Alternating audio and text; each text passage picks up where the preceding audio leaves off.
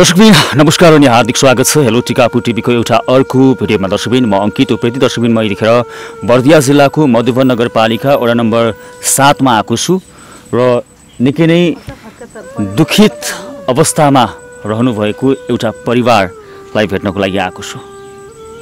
उहाँहरूको परिवारबाट एकजना परिवारको सदस्य एकाएक हराउनु भएको छ, परम सम्पर्कविहीन हुनु भएको छ। आफै जानुभयो अथवा चाहिँ कसैले उहाँलाई प्रयोग गरेर कहीँ गायब बनायो। उहाँहरूलाई कुनै अत्तो पत्तो छैन।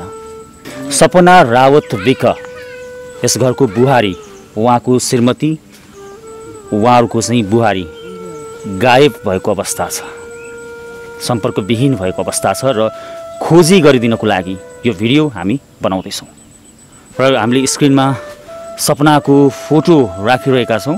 यो फोटो तपाईँले चाहिँ कहीँ कतै यस अनुहारलाई तपाईँले चाहिँ देख्नु भएको छ भने चाहिँ फोन गर्नुहोला। फोन नम्बर हामीले तलतिर डिस्प्लेमा राखिरहेका छौँ। यस नम्बरमा चाहिँ तपाईँहरूले चाहिँ फोन गर्न सक्नुहुन्छ। कसरी हराइन् त्यो दिन, त्यो हराउने दिन के भएको थियो, सम्पूर्ण कुराकानी गर्छु। सबैलाई स्वागत छ। के नाम हो हजुरहरूको? नामबाट जाम पहिला। मेरो राजकुमार विक। राजकुमार विक। तपाईँको? मेरो कमला विका। तपाईँको? मेरो गोपाल विक। यो बाबु चाहिँ नाति जो हराउनु भयो छोरो कान्छो, उहाँको चाहिँ छोरो, कान्छो छोरो। दुईटा छोरा? दुईटा छोरा। उहाँ कान्छो, एकजना अर्को हुनुहुन्छ। अर्को ठुलो छ। हराउने जुन दिन, हराउनु भएको जुन त्यो दिन छ होइन, त्यो आजभन्दा कतिौँ दिन अगाडि हो? 1 महिना अगाडि। 1 महिना अगाडि भन्नाले 1 महिना पछाडि। 19 गते हो कि 19 गते 1 महिना पछाडि छौँ आज हामी। 1 महिना पछाडि र यति 1 महिना पछाडि अहिले चाहिँ मिडियामा तपाईँ चाहिँ आउन चाहनुभयो होइन, खोजी गरिदिनुहोस् भन्न चाहनुभयो। किन योभन्दा अगाडि चाहनु भएन? योभन्दा अगाडि त नि होलिया काटेर पत्ता लाग्छ कि भन्ने भयो हामीलाई त। चौकीमा रिपोर्ट गरेपछि, उहाँ जिल्लामा रिपोर्ट गरेपछि अब खोजिदिनु होला, भेटिएला भन्ने आश भयो क्या। र अहिले कतै पनि आशै मेटियो कि, त्यही भएर हजुरहरूलाई सम्झ्यो। प्रहरी प्रशासनबाट पनि आश मर्यो। त्यही भएर हजुरहरूलाई सम्झेको।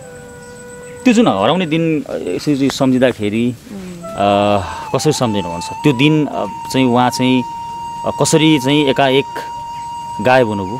त्यो दिन हामीलाई खानासाना बनाएर खुवाएर अनि केटीकेटीलाई स्कुल पठाएर 10 बजे ऊ निस्के कि खाना खान जान्छु म, अङ्कलको घर खाना बोलाहान म जान्छु भनेर अनि निस्केँ। अनि ससुराले भन्नुभयो म साइकल लिएर जा सपना, आउन सजिलो हुन्छ भनेर भन्नुभयो। नै म त अटोमा बोलाहान, अटोमा जान्छु भनेर गएँ। त्यति बेला चाहिँ घरमा को हुनुहुन्थ्यो? त्यति बेला कान्छी छोरी कलेज गई थिएँ अनि 2टा नातिनी स्कुल गएको थिएँ। हामी बुढो म मात्रै थियौँ। कति बजेको समय थियो त्यो?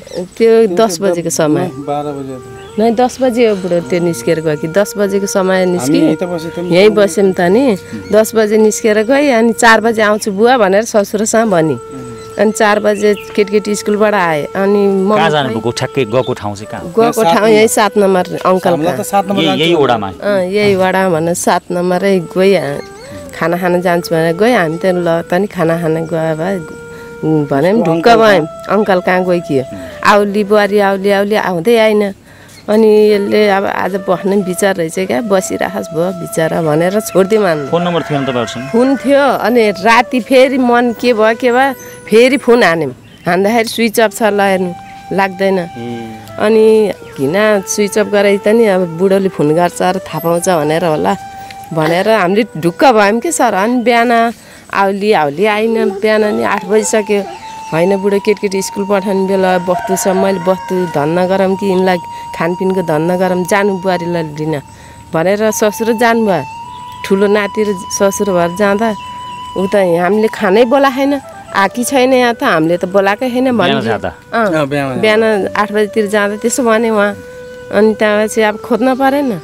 फेरि चौकीमा जानुभएको रहेछ। अनि चौकीबाट भन्दैछन् ल तपाईँले आज आफन्त कहाँ खोजी गर्नु, भोलि आएर रिपोर्ट हाल्नु, होलिया कटाउनु भनेर भने। अनि बिहान गएर होलिया सोलिया कटाउनु भयो। अनि फेरि माइत गइयो। जुन दिन उहाँ चाहिँ सम्पर्कविहीन हुनुभयो त्यो दिनको पछिल्लो दिनै तपाईँहरू चाहिँ जानुभयो, चौकी जानुभयो? चौकी गएर अनि खोज्न नि गइयो, माइत नि गएर बुझ्यौँ। माइतमा त आनन्दसँग छन् फोन हान्दियो भन्दा छैन अनि माइत गएर सोधेर यता आफन्तका लाली बजानी खोजियो किन उहाँहरू पनि चिन्तित हुनुपर्ने त हुनुभयो त्यही त हुनु भएन उहाँहरू त ढुक्कै हुनुहुन्छ छोरी हराएको 5 दिनमा शरद खाँदै हिँड्नु भयो हो नेपालगञ्ज जाने शरद खानी गरेर आउनु भयो मतलबै छैन कि उनीहरू न हामीलाई केही किन त्यस्तो मेरो छोरी ज्यान देखा च्यान देखा किन नभयो होला चिन्ता के थाहा हामीलाई केही थाहा छैन हामीले हाम्रो लापरवाही जति गर्ने गरिया छ उनीहरूले केही पनि गर्दैनन् हैन माइती पक्ष पनि एक हिसाबले चिन्तित हुनुपर्ने केही शङ्का लाख हामीलाई त चिन्तै छैन सास ससुर बाउ आमालाई त मतलबै छैन न यहाँ आएर हामीलाई मेरो छोरी कहाँ लुकायो भन्ने छैन केही वास्तै गरेको छैन के छरछिमेकमा आएर सोध्नु भनेको थियौँ हामीले केही तपाईँको छोरीलाई हेला होचो गरे है छरछिमेकमा आउनु त्यो पनि आएन उनीहरू ढुक्कै छन् केही मतलबै छैन के कुराले यस्तो चाहिँ भयो होला माइती पक्ष चिन्तित नहुनु भएको तपाईँ खै थाहा छैन उनीहरू अब ठुलो जाति म अब सानो जाति भएर नि होला त्यस्तो लाग्छ मलाई ठुलो जाति सानो जाति उहाँहरू रावत तपाईँहरू चाहिँ बिक त्यो भएर हजुर भएको हुन सक्ने भन्ने तपाईँहरूलाई लाग्छ नत्र आउने जाने बस्ने नि गर्थे उनीहरू यहीँ आउने जाने पहिला पनि 3-4 चोटि छुटारै लगाउँ उनीहरू हजुर के कस्तो भगाएर ल्याउँदाखेरि तपाईँले बिहे चाहिँ भागी बिहे गर्नु हजुर भागी बिहे होइन भागी बिहे गरेको 3-4 चोटि छुटाएर लए पछि आफै आक्यो बिहे भएको अहिले कति भयो कति वर्ष 9 वर्ष भयो 10 वर्ष 10 वर्ष 10 वर्ष 10 वर्ष नाति भयो 10 वर्ष अहिले हुँदा 2टा छोरा हजुर उहाँको तपाईँको होइन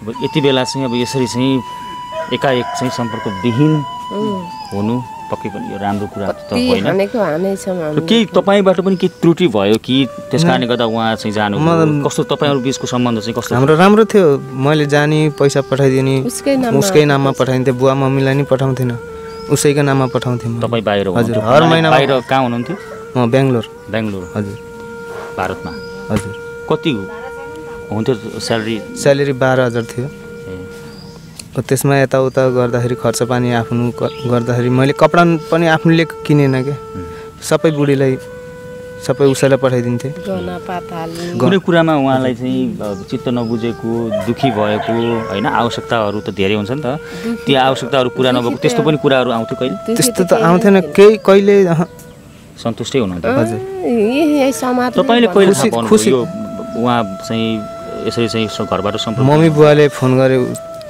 त्यो हराएको दिनको भोलिपल्ट फोन गर्नुभयो मम्मी बुवाले अनि म काम गर्छु चौकी गएको दिन चौकी गएको दिन तैँले बोलाइस् कि हो बाबु तैँले बोलाएर तनिर पो आई कि बुहारी भनेर चाहिँ अब छोराले बोलायो कि बोलाएर कोही जानी मान्छे थिएर गयो कि भनेर यसलाई सोध्यो त्यो सुन्दा तपाईँलाई चाहिँ त्यति बेला त्यो बेलाको चाहिँ अलिकति अवस्था बताउनुहोस् त्यो त काम पुरै शरीरै चलेन अब काम गर्दै थिएँ चिकनमा मसला लगाउँदै थिएँ अनि एक्कासी त्यस्तो सुने अनि त्यसपछि मैले काम गरेर छोडिदिएँ यसलाई त कसैले सम्हाल्न सकेको थिएन अनि साथीहरूले यताउता गरे मलाई अनि यहाँसम्म पुऱ्याएको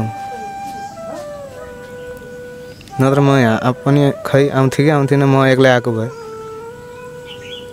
अति माया गर्ने श्रीमतीले त्यसरी चाहिँ धोका दिँदाखेरि अब धोका अहिले त यो भाषा पनि प्रयोग नगरौँ किनभने एकतर्फी रूपमा त्यसरी चाहिँ बोल्न पनि उचित छैन अब धेरै कुराहरू धेरै आपराधिक क्रियाकलापहरू पनि हुन्छ नेपालमा कि अन्य केही भयो कि भन्ने कुरा पनि कसैले चाहिँ भारत लग्यो कि भन्ने कुराहरू त्यस्तो आशंका पनि त्यो पनि हुन सक्छ कसैले फकाइ ललाई लएर मार्दिन नि सक्छन् त्यही त हो दर्शकबिनहरूलाई चाहिँ हामी विनम्र अनुरोध गर्न चाहन्छौँ तपाईँहरूले यो फोटो स्क्रिनमा देखिराख्नु भएको यो फोटो सपना राउत विकको यो फोटो यो अनुहार कति तपाईँले देखिराख्नु भएको छ भने तपाईँहरूले चाहिँ सम्पर्क गरिदिनु होला स्क्रिनमा नम्बर आइरहेको छ यो नम्बरमा चाहिँ सम्पर्क गरिदिनु होला साथसाथै तपाईँले यो भिडियोलाई धेरैभन्दा धेरै सेयर गरिदिनु होला यो पनि भन्न चाहन्छु उहाँसँग त सम्बन्ध राम्रै थियो होइन कहीँ कतै सासू ससुरासँग सम्बन्ध नराम्रो भएर एकदम राम्रो थियो सर हामी छोरी जस्तै व्यवहार गरेको हामीले ऊ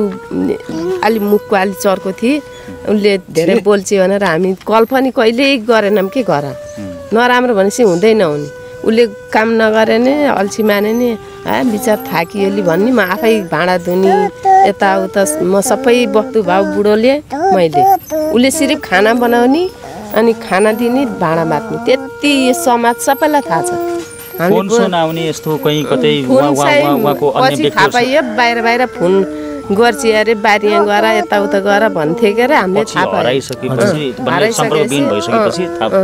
हिँडिसकेपछि अरूहरूले ल यस्तरी बात गर्थे भन्ने बल्ल थाहा पाइएको नत्र हामीले थाहा पाइएन क्या त्यो बात गर्ने उहाँसँगै पनि हो कि योसँग हो कि भन्दा उसले म फोनै गर्थिनँ मम्मी अद्धा रात 1 बजे 2 बजे मैले फोनै गर्थिनँ भन्छ यो आसी थाहा भयो हामी सुतेपछि हामी सुतेपछि ऊ बाहिर निस्केर फोन गर्दिरहेछ अनि 2 चोटि त मैले नि भेटाएँ किन बसिछेछ है छोराले फोन हान्नुहुन्छ भनी अब हो त अब मलाई नि के थाहा यस्तो सोझो साझो मान्छे अनि होला त नि भने मैले यसले पनि धेरै मसँग बोल्दा नि बोल्थिनँ क्या यो नि नबोल्ने म पनि कहिले कहिले बोलिन्थेँ आमा छोरा नत्र होला अब बुढोले राति छुट्टी भएर फोन पो गऱ्यो कि भने शङ्खै गरिएन क्या यस्तो होली बुहारी यसरी जाली भने हामीलाई त 10 अंश 1 अंश भएन यो 1 महिना अब कसरी कट्यो त होइन एक हिसाबको अब यहाँ छोराहरू पनि यो ठुलो छोरा यता आउनुभयो नाम के हो बाबुहरूको यसको सिर्जन उसको शिशिर भन्नाले अलि तपाईँहरूको त अलिकति जो सहन शक्ति हामीमा ठुलो मान्छेमा हुन्छ होइन उहाँ बाबुहरूलाई कतिको असर पर्यो यो कुरा यी बच्चाहरू त रोएर कस्तो गरेको थियो सर त्यो गएको 4-5 दिन त बेसरी रोए राति पनि छटपटाएर खोज्थे अनि पछि बाउ आसी अलि बाउसँग झेल्ने खान बाबु मामुको याद आछ मम्मीको याद आछ मम्मीको माया लाग्छ बाबु भन्दै लाग्दैन भन्दै अहिले लाग्छ कति लाग्छ माया धेरै लाग्छ के भन्नुहुन्छ मम्मीले यो भिडियो हेरिराख्नु भएको छ भने मम्मीले के भन्नुहुन्छ जहाँ भयो नि आउनु भन् हामीलाई किन छोडेर जानुभएको भन्छ जहाँ भयो नि आउनु छोडेर नजानु जहाँ हुनुहुन्छ आउनुहोस् भन्नुहुन्छ होइन मामुलाई तपाईँहरूले पनि अब के भन्न चाहनुहुन्छ भने होइन यो एक हिसाबको सहयोगको अपिल नै हो कसले चाहिँ देख्नु भएको छ यसै अनुहार भने चाहिँ हामीलाई चाहिँ फोन गरिदिनु होला सम्पर्क गरिदिनु होला भन्ने कुनै केही अपिल गर्न चाहनुहुन्छ के भन्नुहुन्छ जो दाजुभाइ दिदीबहिनी बुवा आमा जसले देखे नि हामीलाई यो नम्बरमा जसरी भयो नि हाम्रो दुःख देखेर सेयर गरिदिनु होला फोन गरिदिनु होला यसरी भेटिछे भनेर यही भन्न चाहन्छु म बुहारीलाई के भन्नुहुन्छ बुहारीलाई के अनि हामीले त्यसलाई हेला होछ केही गरेको होइन कहाँ छि के छि मोरी कि बाँची कि भनेर हामीलाई नि धेरै पिर लाखा त्यही भन्न चाहन्छु के भन्नुहुन्छ भिडियो हेर्ने अब त्यही हो सबैले अब कसैलाई यो चेहरा देखेमा हामीलाई सम्पर्क गर्ने भन्ने यही हाम्रो चाहना छ बुहारीलाई त के भन्ने अब एकपल्ट सम्पर्क उसले पनि गरोस् हामीलाई फोन सोन गरोस् नम्बर थाहा छ मेरो म यस्तो ठाउँमा छु भनेर हामीलाई भनिदियो हामी ढुक्क हुन्थ्यो यही आशा छ हामीलाई बस तपाईँले भिडियो हेर्ने जति पनि हुनुहुन्छ उहाँहरूलाई के अपिल गर्नुहुन्छ जसले पनि देख्नुभयो जहाँ पनि देख्नुहुन्छ उहाँहरूलाई बस फोन गरिदिनु होला बस यही नम्बरमा फोन गरिदिनु होला खबर गर्नु श्रीमतीलाई के भन्नुहुन्छ सपना जहाँ पनि छौ होइन अहिले यस्तरी गहौ होइन पछि गएर के गर्ने हो के हो तिम्रो त्यो त अब के विचार हो तिम्रो है मसँग फोन गर्दा नि राम्रोसँग बोल्थ्यौ मैले के नै गल्ती गर्दै थिएँ र तिमीलाई पैसाको मात चढेको हो कि के हो त्यो त मलाई थाहा भएन है अब म त टाढै थिएँ एक्कासी यस्तो गरिदेऊ केमा चित्त बुझेन एकचोटि भनिदेऊ फोन गरेर या त कतै छौ भने आऊ दर्शकबिन भिडियो हेर्नुभयो के कस्तो लाग्यो आफ्नो विचार कमेन्ट बक्समा कमेन्ट गरिदिनु होला साथै भिडियोलाई धेरैभन्दा धेरै सेयर गरिदिनु होला नेपाली समाजमा यस्ता किसिमका गतिविधिहरू पारिवारिक यस्ता किसिमका समस्याहरू धेरै हुने गरेका छन् हामी यस्ता किसिमका समस्या नहोस् भन्ने उद्देश्यका साथ पनि यस्ता किसिमका भिडियोहरू निर्माण गर्ने गर्दछौँ यहाँ अब अहिले चाहिँ सपना रावत विकलाई हामीले चाहिँ उहाँ चाहिँ भागेरै गएको हो कोही केटासँग गएको हो भने पनि यसरी चाहिँ तोकेर पनि भन्न नसक्ने अवस्था छ उहाँ सम्पर्कविहीन हुनुभएको अवस्था हो र कहाँ हुनुहुन्छ कुन अवस्थामा हुनुहुन्छ कसैलाई पनि थाहा छैन प्रहरीले पनि अनुसन्धान गरिरहेको छ प्रहरी प्रशासनलाई पनि दबाब स्वरूप यो भिडियो प्रस्तुत गरिरहेका छौँ। यही भन्दै खोजी गरिदिन सबैले चाहिँ सहयोग गरिदिनु होला। यो भिडियोलाई धेरैमा धेरै सेयर गरिदिनु होला। त्यही भन्दै तपाईँहरू सम्पूर्णलाई धन्यवाद पनि दिन चाहन्छु र चाँडै चाहिँ भेटिएको चाहिँ समाचार सुन्न पाइयोस्। सबैले सहयोग गरिदिनु होला। तपाईँलाई पनि धन्यवाद। नमस्कार।